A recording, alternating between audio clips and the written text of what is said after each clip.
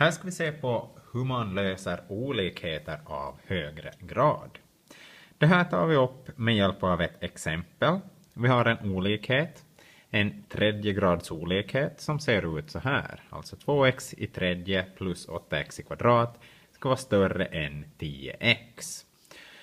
Vi börjar med att flytta alla termer till vänsterled så att vi får följande utseende.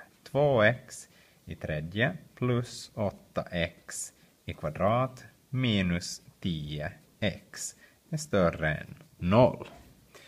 Sen till följande så tar vi och faktoriserar. Och det behöver vi inte alltid göra, utan i sådana fall där vi behöver göra det för att kunna lösa den där olikheten. Så vi kan bryta ut 2x ur alla de här termerna. Så att vi får 2x utbrutet och x i kvadrat plus 4x minus 5. Och det här ska då alltså vara större än 0. Sen tar vi då och löser motsvarande ekvation. Så att på samma sätt då som då vi har andra grads olikheter. Så att vi har då 2x gånger x i kvadrat plus 4x minus 5 är lika med 0. Så enligt nollregeln får vi då att 2x är lika med 0 eller så är det här inom parentes x i kvadrat plus 4x minus 5 lika med 0. 2x lika med 0 delat med 2 så får vi då är x lika med 0. Eller, och här tar vi då rotformeln till hjälp, vi repeterar den lite. Så vi får minus 4 plus minus roten ur 4 i kvadrat minus 4 gånger 1 gånger minus 5. Och hela delat med 2 gånger 1. Sen så fortsätter vi där och får då att minus 4 plus minus roten ur 16 plus 20 delat med 2 är lika med minus 4 plus minus 6 delat med 2, alltså x är lika med vi har minus 4 minus 6, alltså minus 10 delat med 2. Det blir minus 5. Eller x är lika med, så tar vi minus 4 plus 6, det blir plus 2. 2 delat med 2, det är 1. Så där har vi då alla lösningar till den här. Vi har 0, minus 5 och 1.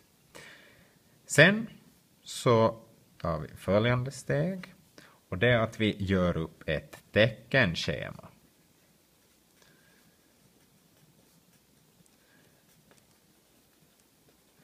Och det kan vara nytt för flera av er.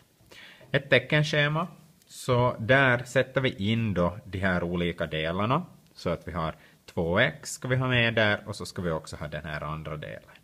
Och så ser vi på de här tecknen då för olika värden på de här faktorerna. Vi har där då alltså 2x. Och sen har vi den här andra x i kvadrat plus 4x minus 5. Och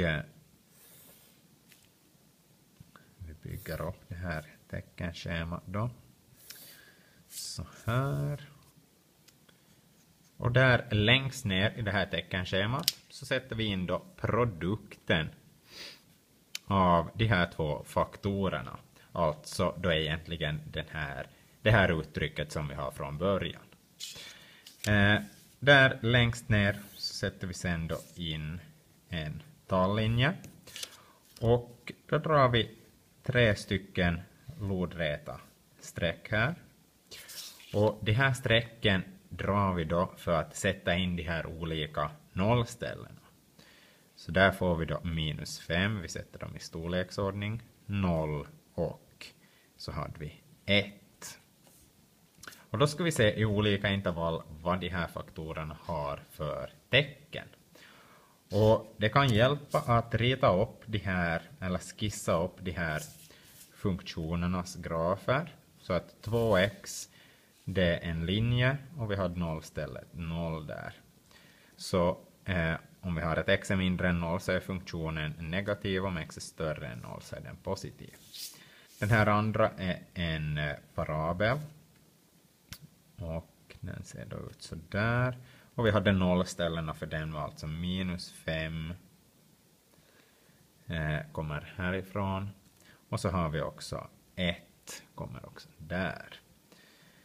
Och vi har alltså att den öppnar sig uppåt eftersom vi har ett positivt tal framför x i kvadrat. Så där är den positiv, där negativ och där positiv. Så nu sätter vi in tecknen i det här teckenschema. Så att okej, om vi ser då på 2x, nu om det är mindre än minus 5 så är det negativt.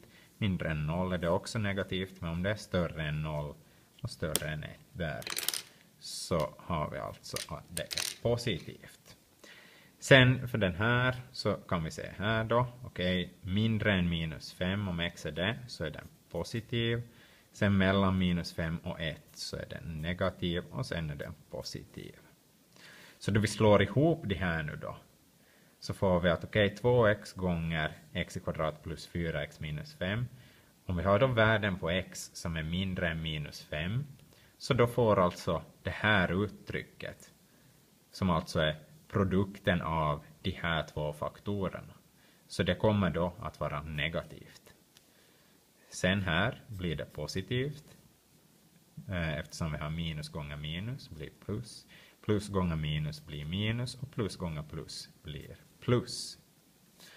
Så då ska vi se att var uppfylls den här olikheten då.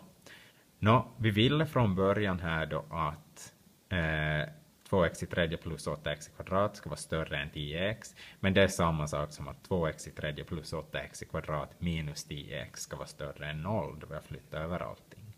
Så vi vill alltså att det här ska vara större än 0. Alltså att det ska vara positivt. Och då ser vi att den där produkten, alltså själva den där funktionen, den är positiv i det här intervallet mellan minus 5 och 0. Och också då x är större än 1. Så vi kan skriva vårt svar. Och där får vi då att x ska vara mellan minus 5 och 0. Eller så ska x vara större än 1. Sådär. Vi kan ännu kontrollera det här svaret genom att rita in grafen på räknaren. Vi har möjlighet att skriva in den här grafen 2x i tredje plus 8x i kvadrat minus 10x på räknaren. Och resultatet är då det här. Och där ser vi att den här kurvan, den har nollstället minus 5, precis som vi har beräknat, minus 5. Sen har den också 0 som nollställe och också 1.